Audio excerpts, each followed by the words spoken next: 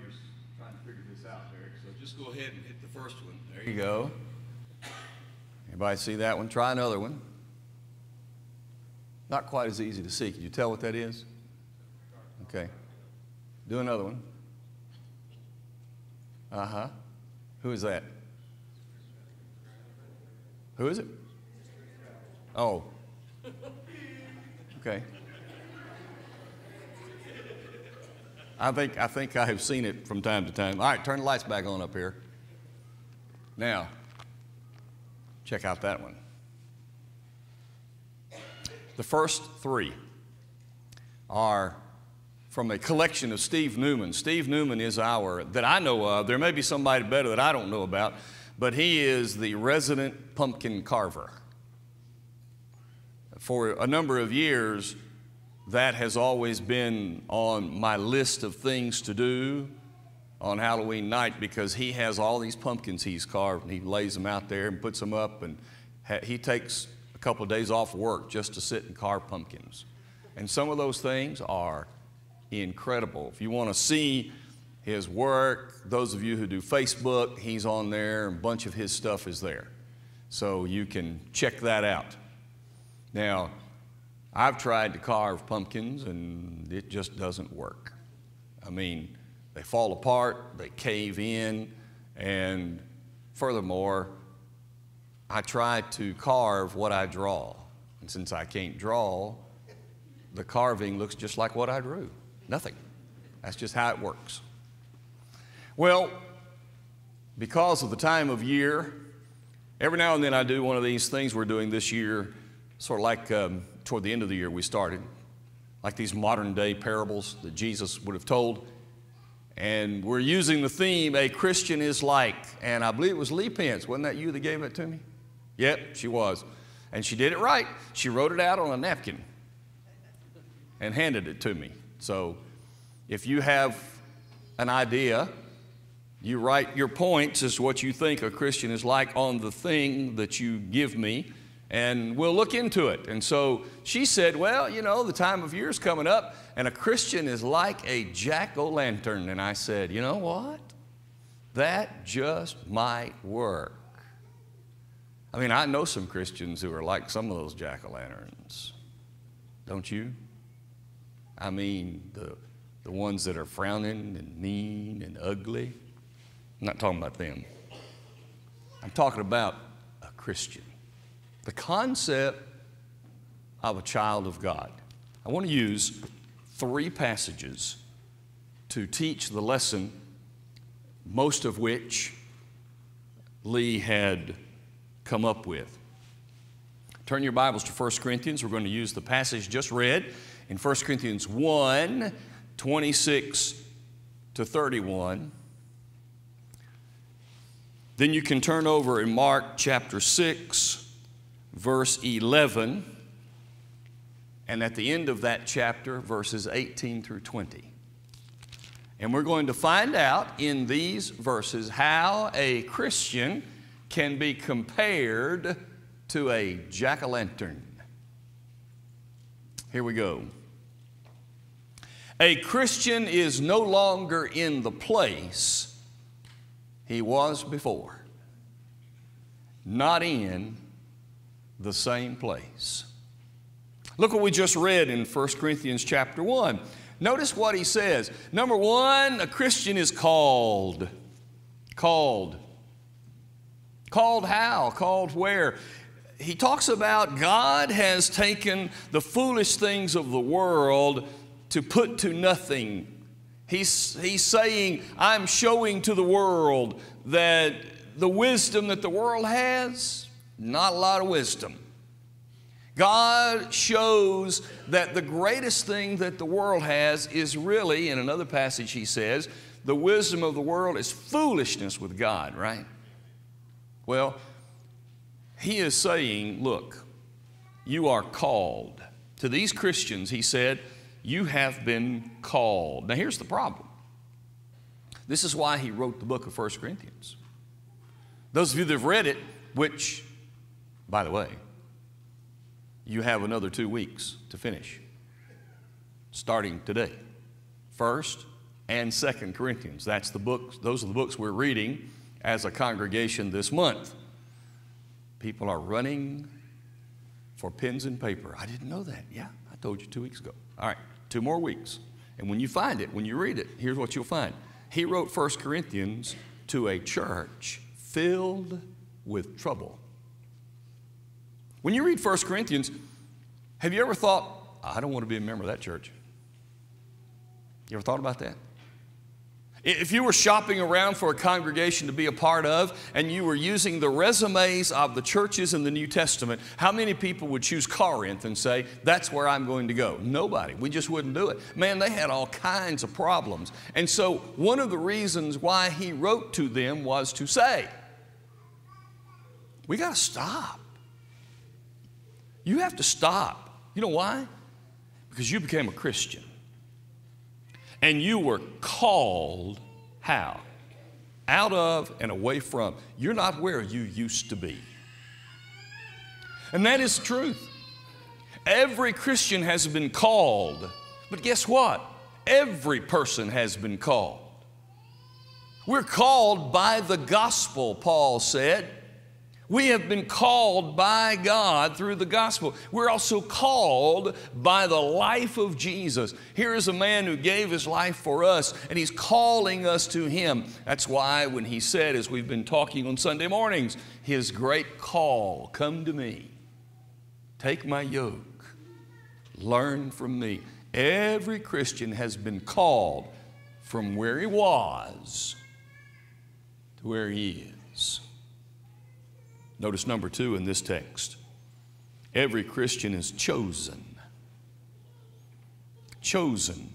Verse 30, you are in Christ Jesus. You have been chosen in Jesus. Now let's not think that God is being unfair here. Some teach it in a way that makes it that way. He is not saying God calls some and some he just overlooks. He wants these to be saved. He's decided for these to be lost. That's how some teach it. That's not what the Bible teaches. The Bible teaches that God has called everybody. How so? Jesus died for everybody, and his call went out to everybody, and it's been identified in Scripture. Everybody's called, and once you've been called, and in Jesus you are chosen. That is, I'm one of the chosen ones because I'm in Jesus. Now, to these people who represent some of the worst attitudes and actions that you see people doing in Scripture. These people, he said, you have to stop because you are no longer where you used to be. If you're a Christian, you've been called out and chosen in. Turn to the second one, 1 Corinthians 6. Let's look at verse 11. 1 Corinthians chapter 6, verse 11. And such were some of you. I just said these people had some problems. They sure did. Verse 9. Do you not know the unrighteous will not inherit the kingdom of God? Do not be deceived. Neither fornicators, idolaters, adulterers, homosexuals, sodomites, thieves, covetous, drunkards, revilers, extortioners will inherit the kingdom of God. And such were some of you. This church was filled with people whose lives were radically different at one time. So what's he saying? Just like the jack-o'-lantern, that is not where it once was, it's been removed from the field and brought into your house. Number 2, it's not the same person or the same thing that it used to be. It's just not. That pumpkin was out there for a whole different concept. It was a totally different thing. But now, instead of being a food that many people like, I don't like it at all. I can't think of one thing pumpkin that I like. In taste, in smell, nothing. It's just fact. Don't need pumpkin pie, don't need pumpkin bread, don't need pumpkin cookies, don't know what pumpkin, I just don't like them at all, period. Don't give me anything pumpkin. You know, some would say, no, I'm not going to say it. Here's the idea. It's not what it was. He says, such were some of you. This church was filled with people whose lives looked just like these two verses. But, notice what he says. You were washed. You take that pumpkin out of the field. Maybe it's got dirt and mud all over it. You take it in, you give it a bath. Wash it up. We're going to carve it and make something nice out of it. And God says, you were out there in the world. You were muddied and dirtied. And I called you. And I chose you. And I cleaned you up. And I washed you. The word wash means to cleanse away from. It's not just the ceremonial thing that the Jews went through where they would just run water over their arms and say, well, I have been clean. That's not what it's saying. This word wash means to immerse fully and then to pull the plug and let it run far away. That's this word washed.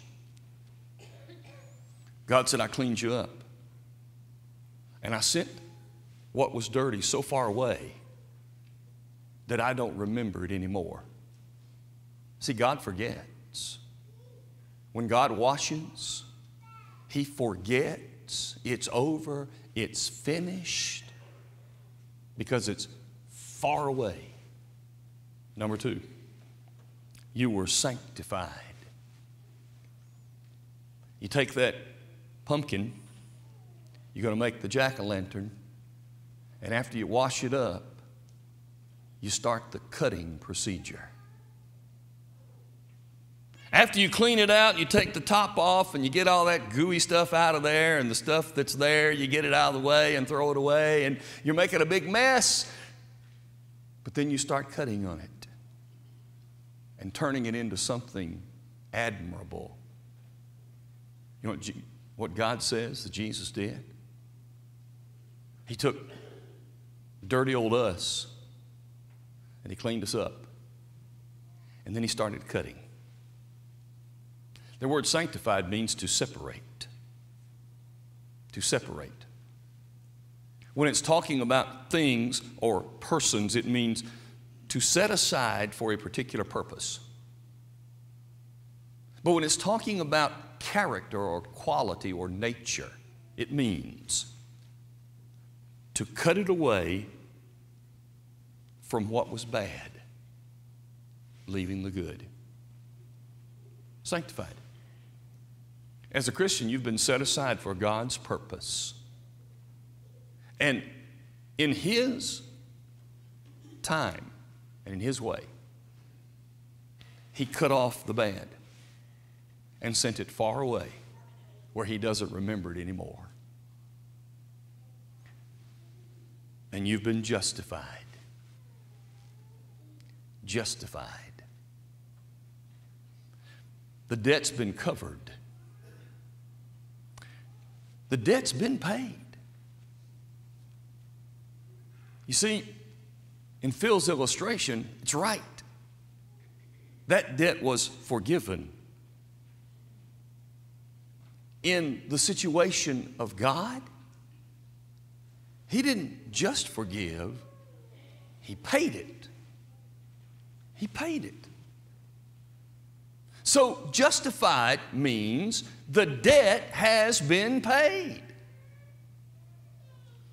When you hear people, and I don't like how people are when the newscasters get a hold of them after crime and, you know, those kinds of things. I want my justice. I want justice. What they mean is they want revenge. That's what they mean. But justice is what the court system is set up to do. Pay the debt. Justice without Jesus is not what we want, right? Because without Jesus, we have to pay the debt. So I got to die. So justice is, I'm justified because God paid my debt for me. And now it's finished. Now, here's the point. That pumpkin was pulled out of the field from where it used to be, cleaned up, washed up, carved, and then set out there. And it's not what it used to be, not the person it was. Number 3, verse 18, same chapter. Flee sexual immorality. Every sin that a man does is outside his body, but he who commits sexual immorality sins against his own body. Or do you not know that your body is a temple of the Holy Spirit who is in you, whom you have from God? You're not your own. Okay, number 3. A Christian is no longer where in that former place and is no longer that former person and is no longer doing what he used to do. We're in a different place, we're different people, and we do different things. Therefore, here's the charge. Flee sexual immorality. Why? You have the Spirit in you. You were cleaned up, carved out. Your debt was paid and canceled. And now you can't do what you used to do. Here's the charge. Flee. But here's the commission. Verse 20. You were bought at a price. Therefore glorify God in your body and in your spirit, which are God's. There's your commission. You take that pumpkin out, pull it out of the field, clean it up, take it from where it was, change it from what it was, and commission it to do something different than it used to do. That's exactly what a Christian is. And God has taken us out of the world, cleaned us up, carved us out, which, by the way, that process is never fully finished till we leave. He set us up, paid our debts, and now He's given us a charge and a commission. And notice what it says at the end. Glorify God in your body and in your spirit, which are God's. When that pumpkin sits up there and you put that light inside the pumpkin and it begins to glow, what is it doing? It is signaling to everyone who sees it, look at my Creator. When you see those things, you go, wow, somebody spent some time. Or you go, I bet a 3-year-old did that one. You do one of the two, right? But whichever way you go, you always say, wow, look who did. When a Christian is like a jack-o'-lantern, people look at you and say, wow, look what the Creator did. Let your light so shine before men that they will see your good works and do what? Glorify your Father who is in heaven. So, we sing in chapel every Thursday, this little Christian light of mine, I'm going to let it shine. Just like a jack-o'-lantern. Set it up, let it shine. And then you are now commissioned to do something you did not do before. Like a jack-o'-lantern. You're not the place you were, you're not the person you were, and you don't do the things you did. I think that's a great one, Lee, that when we're walking around that night, maybe you'll think of these concepts. Pretty good, huh? I like that. It's a good one. In fact, all of these are so good that it's probably saying to some of you, ooh, I don't want to turn one in. Mine's not that good. Well, turn it in. I'll give you full credit and make it look really good. Excellent stuff. Before we leave, have you allowed Jesus to carve you out like he wants? Washed or not? Changed or not? We're here to help you. If you need us, will you come as we